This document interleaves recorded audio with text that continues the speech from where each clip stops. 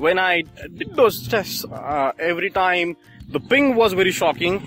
I believe it started from 59 ms, somewhere 49, 50 ms, and then it reached up to 1200 ms. I mean, that is a very high ping. You should not be getting that ping when you are doing a test.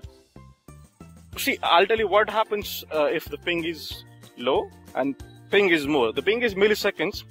What ping means is packet internet growth. So that's a time travel for a packet from your device to the server where it's testing.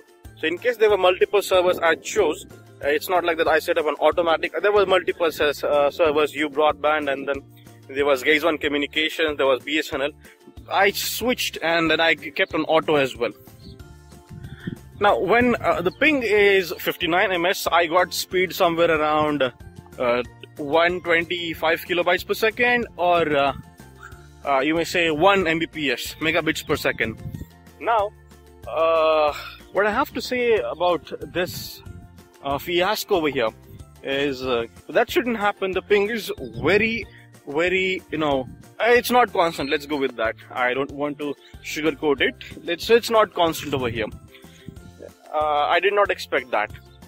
Now on top of that, when the ping was like 1200, the speed was something around 120, but still was 1 Mbps. So no matter where I go in this particular ground, if I have to summarize in the average the speed that I was receiving, that was near 1 megabits per second, or 124 25 kilobytes per second. Now that's the difference. That's a 1:8 ratio. Everybody should know.